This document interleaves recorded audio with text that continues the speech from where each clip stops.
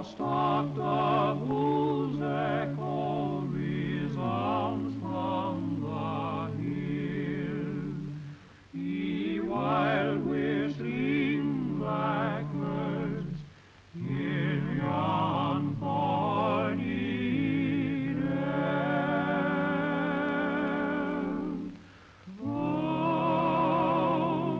Robbie Burns writes sweet words. Aye, and those words came right from his heart when he lost his heel and Mary. 'Tis another lassie he needs to brighten his life. I know the lassie for him, and one that's fair daft about the poor laddie. But the sad part of it is, he doesn't know a thing about it. 'Tis Jean Armour, you mean? Aye, 'tis Jean Armour.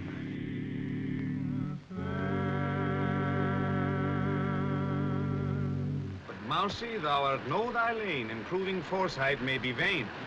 The best laid schemes o' mice and men gang after glee, and leave us not but grief and pain for promised joy. 'Tis but my thoughts writ out in verse, Jeannie. The best laid schemes of mice and men. 'Twas that way with you and your here and Mary. Aye. Now I've got to seek for love all over again. Tis not the seeking should trouble you, 'tis the finding. You're blind like all men, Robbie. I'll find my love one of these days. I'm going away, Jeannie. Soon, Robbie. On the morrow. Are you going far, Robbie? I'm taking coach for Edinburgh. I'll have you understand I've got a publisher there, the new. A man who's making a book of all my verses. And when you're in Edinburgh, the society will take you up. All the fine ladies will set their caps at you. Won't you be glad for me, then? Oh, it's not that I'll be caring about it. But you'll come to say goodbye when the coach leaves, won't you, Jeannie? Nay, I'll be busy tomorrow. Goodbye, Robbie Burns. I'll be expecting you at the coach, Jeannie. I'll no be there, Robbie Burns.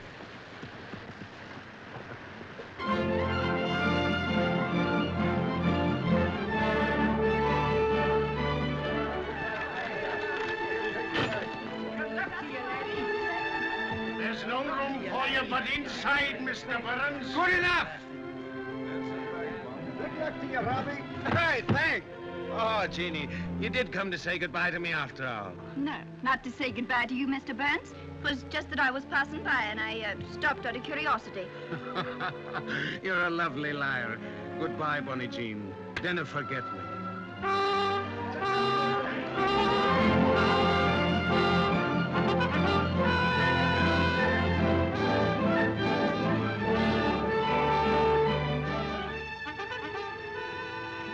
I'll never forget you, Robbie.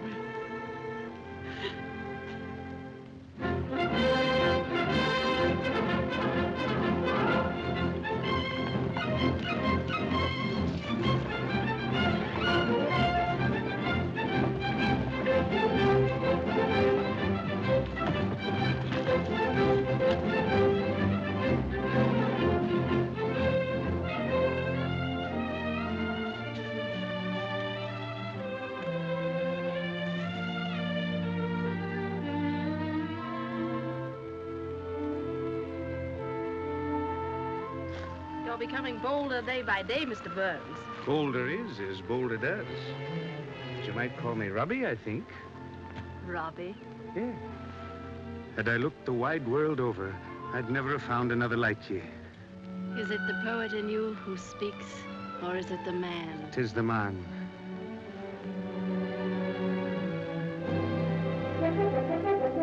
There's the return call. We'll have to go. 'Twas your eyes that tempted me. And will the poet tell me that he loves me? Let the man do it. Aye. Tell me how much. More than yesterday, less than tomorrow. How beautiful!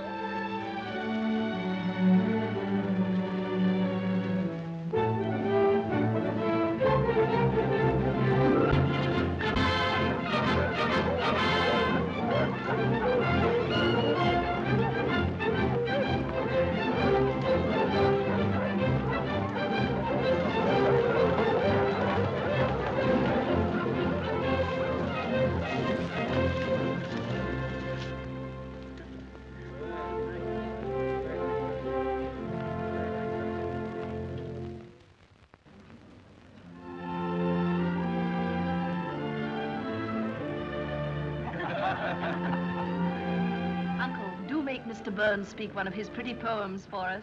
If Mr. Burns so wills it. I'm in no mood for it tonight, Lord Craig. Oh, please. You said you'd written a new one, and you promised to speak it just for me. Aye, but just for you, lass, not for this grand company. Perhaps his brain is muddled, for his tongue is thick from the wine he's drunk. Ross. I dare say Master Burns is not used to champagne. Nay, that's true. I'm more used to ale. Ale's a man's drink. Is it ale that gives you such a high color, Mr. Burns? No, that's from ploughing in his fields, I think. Oh, Mr. Burns, do you really plough your own fields? Aye, I'm a farmer. 'Tis an honest toil. I thought you were a poet. A man can be a poet and a farmer too, Lady Argyle. Can he? Do farmers really think? Aye, they think. If you could read my thoughts right now, they'd fair blister your ladyship. Now I know why his face is red. Nonsense, Ross. The man is blushing. Aye, I'm doing that too. And blushing with shame. Don't be ashamed, Mr. Burns. We'll make all allowances for you. I beg your pardon. Do say a pretty piece, Mr. Burns. Something just for me. Aye, just for you, my lady. Oh, what the power, the gift the gears to see ourselves as others see us. Thank you. A very pretty compliment. It was not intended as a compliment, Lady Argyle. You can hardly expect the manners of a gentleman from a common peasant. Be quiet, Ross. The man was baited to it. I've heard Mr. Burns' new poem, though my niece has not. And I'm asking him to read it to us now. Oh, yes, Mr. Burns, do tell us what the poor people are doing. Aye, I'll tell ye. Is there for honest poverty that hangs his head and a' that? The coward slave we pass him by. We dare be poor for a' that. For a' that and a' that.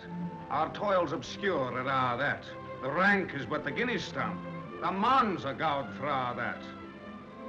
But though unhamely fair we dine, wear hodden grey and all that. Give fools their silks and knaves their wine. The man's a man for a' that. For a' that and a' that. Their tinsel show and all that. The honest man, though e'er say poor, is king o' men for a' that. You see yon birkie called a lord, what struts and stares and a' that?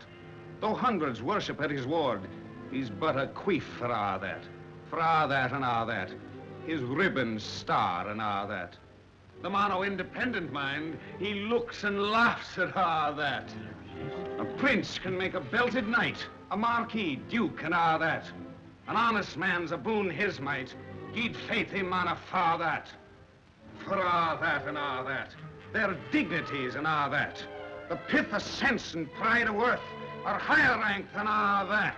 Lord Craig, this is an intended insult to all your guests. Send that country lout back to his village. Aye, he'll go. But this country lout will be remembered when every man and woman in this room has been forgotten.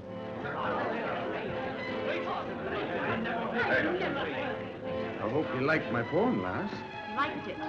I think you've forgotten just exactly what you are, Mr. Burns. You've gone too far, Mr. Burns. You've insulted me and you've insulted my friends. There's only one answer to that. I dare say you know what that means. Aye, I know. And do you accept the challenge? I accept with pleasure. I'll act as your second, Mr. Burns. Thank you kindly, sir. As the challenged man, I have the choice of weapons. You have. Then here's my choice. That's the weapon of a clod. Can't you fight like a gentleman?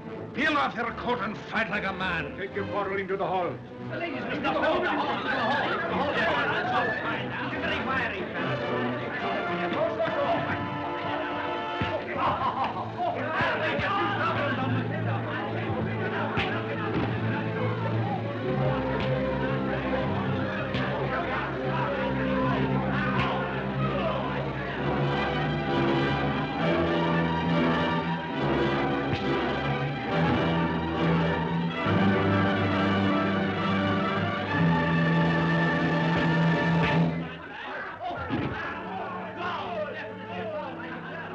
Have you had enough?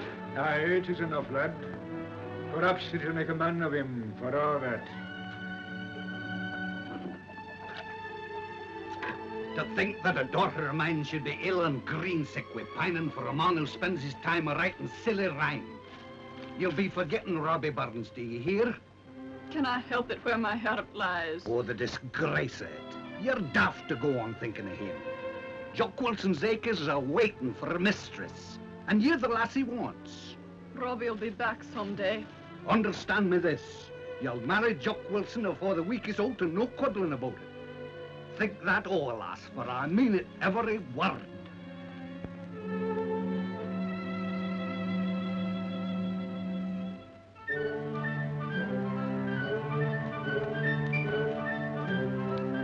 I had an understanding with the last Jock. Is she aching for me? Aye, she's aching. But hey, no fear. We'll ease her ache before the week is out. You're a very happy man today, Mr. Burns. I am happy. My heart and soul are singing. I'm going home, man. I'm going home. You'll be just in time to miss the wedding. Whose wedding? Jock Wilson's, no less. No! Aye, aye. He's going to marry Jean Armour today. Jean Armour? You're daft. Oh, I'm no daft, no. It was her own father that told me I'd get there in time to drink the health of the bride. That'll be too late. We've got to get there before that. Oh, it can't be done. We took the high road, and that's a long pull and a hard Then one. take the low road. No, no, no. We all live ruts and holes. It can't be done. Aye, it's got to be done. Look, man, look. Every last sou I have in my purse is yours if you get me there before the words are spoke. Well, I'll try, but 'tis like you'll be more dead than alive. Hold tight! Whee!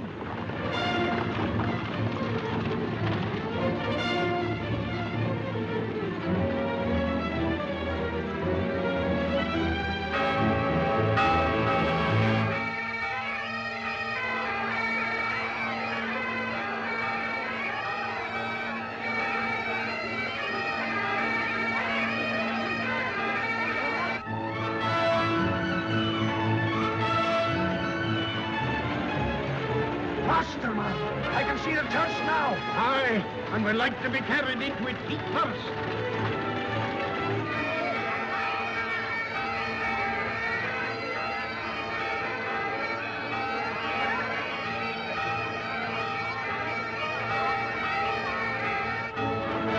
Faster, man.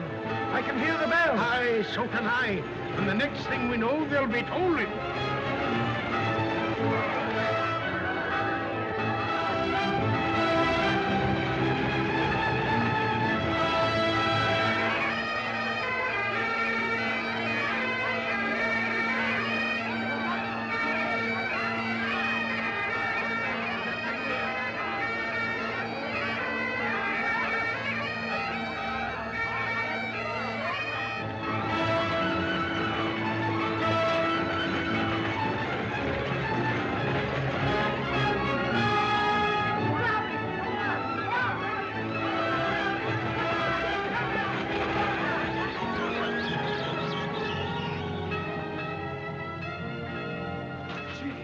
Jean, you said you'd never forget me. 'Twas you who forgot, Robbie. Could old acquaintance be forgot? 'Twas that opened my eyes and brought me back to you. Man, you cannot stop a wedding this way. I'm not stopping a wedding, Donald Armour. I'm trying to make it a real one. Would you marry me, Jeannie Lass, for old lang syne? Would you, Jeannie Lass?